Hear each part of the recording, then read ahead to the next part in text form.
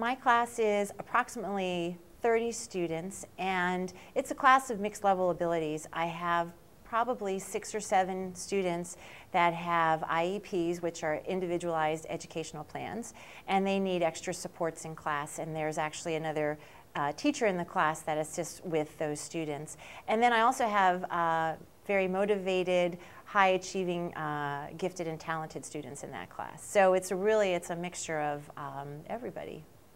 As a document, I think the Bill of Rights not only embraces the rights and freedoms that we have as Americans, but one of the things that I think my students got the most from the lesson, now that I've delivered it, is that they see that the Bill of Rights is still very much active and alive in our daily lives. And I really felt as though this topic of the Bill of Rights captures the whole essence of freedom and independence as the history of the United States evolved. So it's sort of that common thread that I can carry from the beginning of the class to the end of class.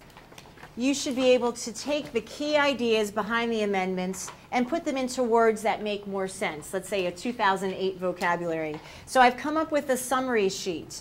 And one of the goals that I have for us in class today is to read the amendment and then match it up, and I didn't do it in numeric order. I scrambled the summaries around.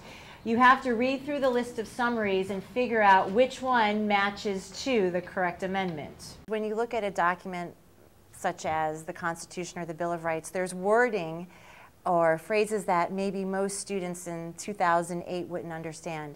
I think in teacher speak we call it front-loading vocabulary, in which you pre-expose the students to words that you know will be more challenging.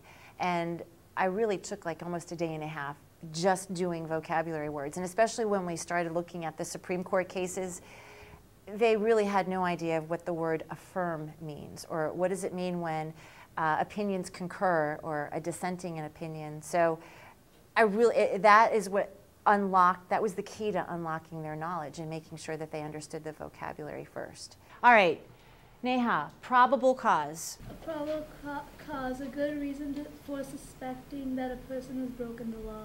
Good. So probable cause would be a good example of yesterday when I said that if a person were driving down I-270 and they're stopped for a speeding ticket, yet the police officer notices that, boy, there's a substance on the back of the car that I would say looks a lot like maybe blood. And then they could use that as probable cause to further investigate, maybe there's something inside the trunk, and then that could lead them on to a search. Once we got the actual Bill of Rights, my students and we highlighted words that they could actually relate to when they were reading the Bill of Rights.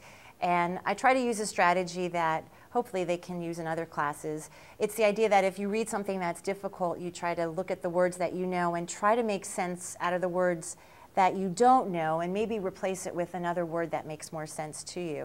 And then another part of the lesson was to apply the summary and their understanding of the amendments to an actual current event article that would sort of highlight or embrace what that article was, or that amendment was about.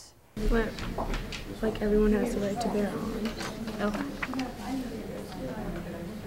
What did you get for the applications, Mom? What did you get for the applications? Oh, it's on the second page. It's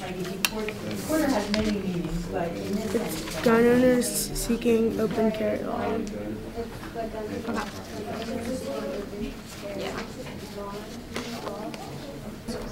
Its citizens are protected from unreasonable searches and seizures, and probable cause is needed for search warrants.